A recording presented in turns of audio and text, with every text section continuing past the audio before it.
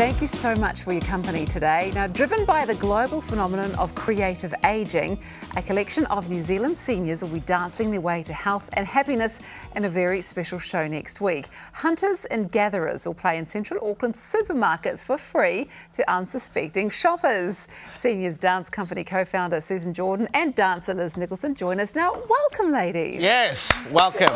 Great to have you here. Really lovely to have you here. Susan, let's start with you first. First up, what exactly is creative ageing? Well, it's a term that was coined by Gene Cohen in Washington, D.C. back in the 1980s. He was a gerontologist and he was doing research on the brain. And we know now that the brain keeps on dying right throughout our age. But if you're doing creative and using your mind, creative action and using your mind, new neural pathways are formed all the time. And dance is great for that. So creative ageing as a term is for older people. As Cohen said, ageing is not an illness. It's a privilege. It's a privilege, and it's an opportunity to try new things that you mightn't have had time to do when you were younger or had the money to do when you were raising a family. And I focus on dance because I'm a dancer, but creative ageing can be anything, using the brain, using the body to create poetry, visual art, and I do dance, obviously. Well, no, and it's clearly working because your energy is palpable. I'm loving it. Okay, just quickly, how did you get involved in dance in the first place? You've been doing it all your life, yes. I started dance when I was 7. One of my first teachers was Paul Gannett, who was the founder of the New Zealand Ballet Company.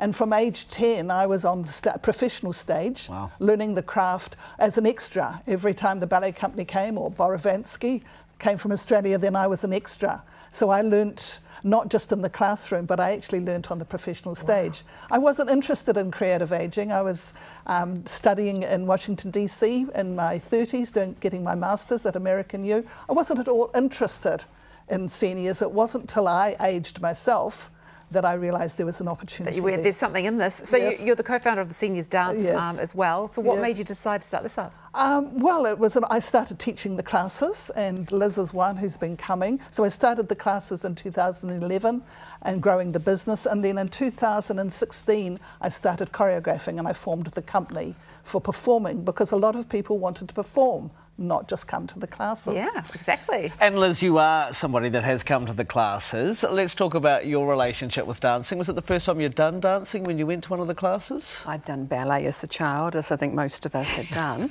But yes, I saw the advertisement in our local paper. I think that's wonderful. I just retired. And so I thought, this is a chance to do something that really interests me. And so what was it like when you first went along? What were your thoughts? I was a bit surprised at the beginning because we started in chairs and I thought, I'm not really. I can stand up. Yeah, I can stand.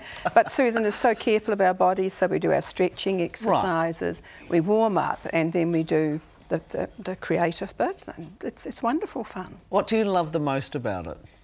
I think just the fun we have. Good. But also it has made me a lot more aware of my body and how my body works. Yeah. And I guess a great social time as well. Absolutely, we have a lot of fun. You lot do. Watch out in the supermarket. So Susan, tell us a little bit about this particular dance show, Hunters and Gatherers. Hunters and Gatherers, I mean, I often with ideas, I have them for a long time before they come to fruition. And I'm particularly interested about the eco situation, the amount of plastic that we're using. So I've been using my own bags, not using plastic, ever since I came to Auckland 20 odd years ago. Good. I can't understand why people are still using plastic. So the whole idea of Hunters and Gatherers, they take on characters, because they're right next to the customers, they can't be themselves, it's a bit scary. So they've all got characters that they go into. We have 2 trolleys. One trolley collects all the plastic and the other trolley has no plastic in it. And then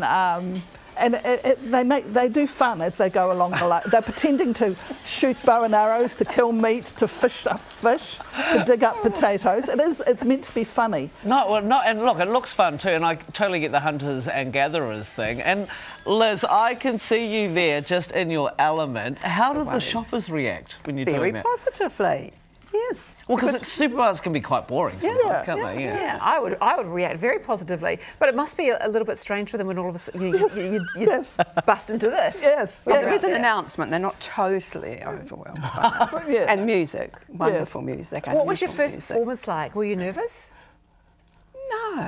No, not really. I think it just takes you over. You just go with it. And we're, a close group. There's a lot of us. You wouldn't want to do it by yourself. Well, yes, you've got the camaraderie. You're having a good time. Why do you think it's important for the elder generation, I guess, to do these things, to get out and dance? Oh, I think for our well-being, for our physical and our mental well-being, it really is vitally important. And that's the wonderful thing about retirement. I'm doing things now that I never had the chance to do. You've got the opportunity. Yes. Why in the supermarkets? Why did you decide this was the outlet? I was first of all thinking outside the supermarkets. But as I got further into choreographing it, and at the end there's a polka that they do that's choreographed. Most of it, the first part is improvised, but the polka is a set dance. One trolley with plastic, one of the dancers holds up all the plastic and they say, no, no, no. The other trolley, they hold up the recycled bag and yes, yes, yes. So it's a very overt message. It's not very subtle. But we're having fun doing it. And it was better to be inside the supermarket, so a lot of my time has been negotiating with the local supermarkets to go in and perform there. And they have been wonderful. Good. They've been really welcoming to it. It's been really good. And we have funding from the local board, which has helped as well. So, yeah, why not do it in supermarkets? Exactly. We've done things in libraries. So a couple of years ago we did bookends and that went around 6 libraries. And again, just popped in, did it and left. Nice. Wow, I'm pleased that we got to spend a bit of time with you today. What's your favourite dance move, though? Can you show us one? Do the polka. The polka. Oh, we do lots of, in the class I do lots of brain gym, so left and right brain, and I put it to music and I make it hard for them. You'd put me to shame for that. Yeah, me too. And Susan, you're off to the UK and the US. Yes, I have an Arts Council grant to go look at creative ageing in Britain and Scotland. I'd like to get to Ireland. I haven't got time. Part of America, going back to Washington, D.C., up to Canada, over to San Francisco. So I'm looking at creative ageing because there's actually festivals going. Wow. And I'd love to get a creative ageing festival going here. Yeah, really pushing for that. And also looking at seniors dance and what they're doing. The hardest challenge I find is making things simple enough for seniors. Everyone. Because I'm used to working with pre-professionals and professionals. Yeah. And so I'm learning every day. It's exciting. Yeah, I hope you tell it. That's way too hard. We can't possibly do this. Susan, tone it down a little bit for us. Oh, it sounds great. I'm learning as we go. And so I want to see what's being done. Creative ageing is really, especially in Scotland, they have a whole festival. And I want to know how they got there, politically, how they got there, why it's so successful, and why is it not happening? Yeah, so well, it will be happening, I'm sure, very soon. Hey, thank you both very much for joining us. Hunters and Gatherers will feature at 8 Auckland supermarkets next Tuesday and Thursday between 1 and 4 p.m. It is free to all shoppers and onlookers, so make sure you give them a big wave if you see them. Check out the Seniors Dance website for further details. Thank you so much, ladies, for coming in. Brilliant.